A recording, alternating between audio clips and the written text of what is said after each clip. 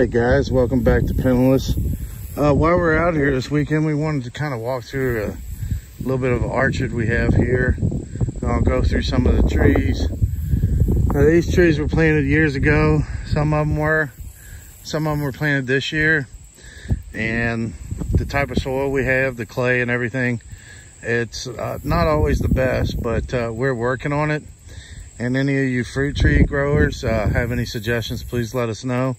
We'll go through the trees right now. Here we have an apple that we had to trim the top off of, and we've been spraying with some of the oil and soap combination and water to try to keep the bugs off, but yeah, we're still struggling with that one. We'll see if any growth comes back out of that one.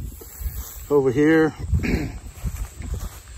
we have another apple tree that we've also done some spraying on. We have quite a bit of new growth this year, but we're working on it.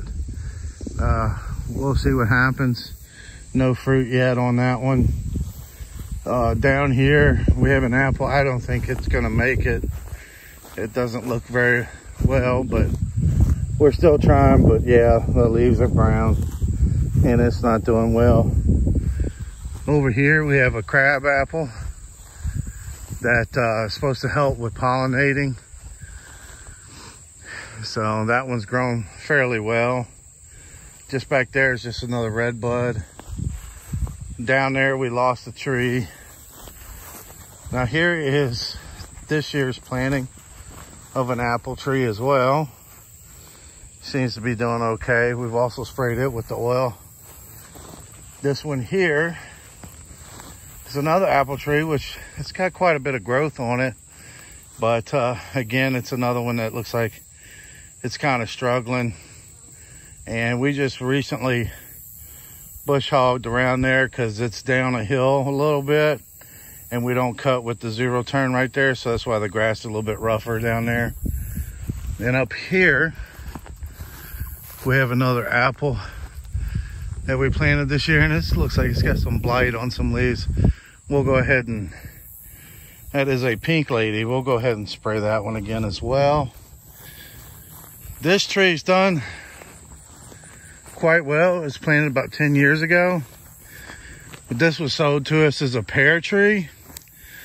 But if you look at the bottom there, the one branch, big branch off to the left, seems different. And I've come to believe that this tree was grafted because there's like no pears in that main trunk of the tree. But over here, if you look on this side, we always have pears coming in. So I think that this tree was grafted, and I don't see the whole tree being the same. I think it was grafted. So what we did is we did also purchase another pair. This one looks like it's all one tree, and it seems to do pretty well so far.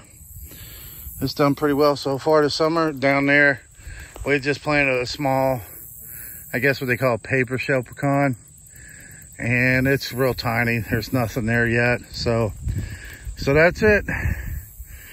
Those are our trees right now, and we will bring you updates on a shop tour once we get the shop cleaned up. And you guys have a great day, and we will check back with you later.